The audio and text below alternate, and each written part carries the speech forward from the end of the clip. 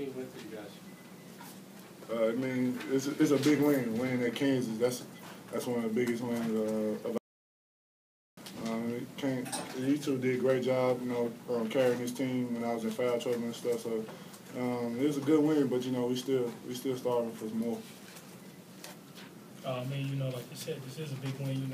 Much respect to Kansas and the coaching staff, and they have a great team. Great tradition here. That's a big win to come into their place and come out with a victory.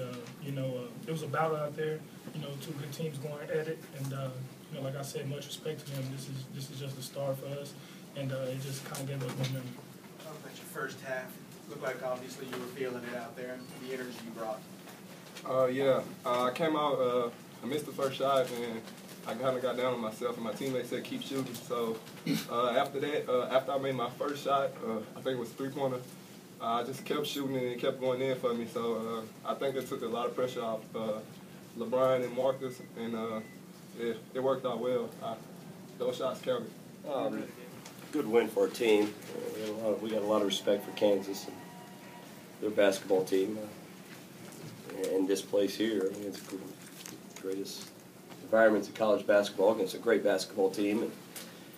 And we figured a way out to score a few points, and really proud of our effort. And like how we started the game, that was obviously big for us.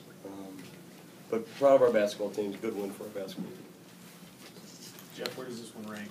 I mean, does this one hurt for you guys? This one hurts, definitely.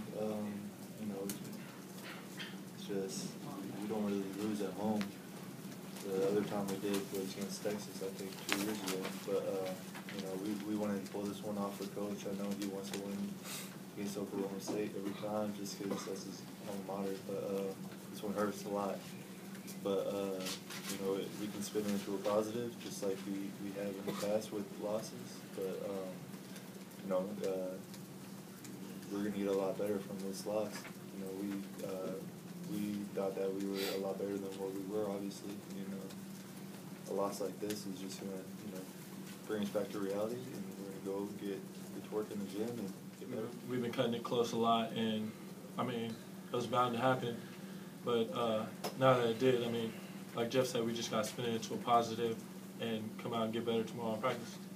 Guys, that last possession ended in a turnover.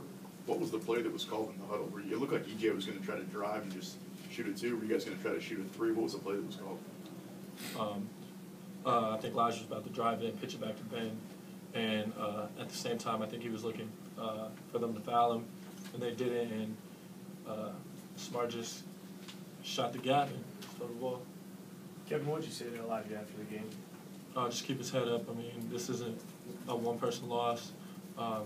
It's on the whole team. Throughout the whole game, we all made some mistakes that we can change. You're seeing a guy like Mark, or a player like Marcus get 8 offensive rebounds on one of your teams. I mean, did you guys expect that? Well, no, you should never expect it. I mean, he was terrific down the stretch, and he definitely whipped our guards. I mean, he whipped them. I mean, that was a physical beatdown that he put on our guys.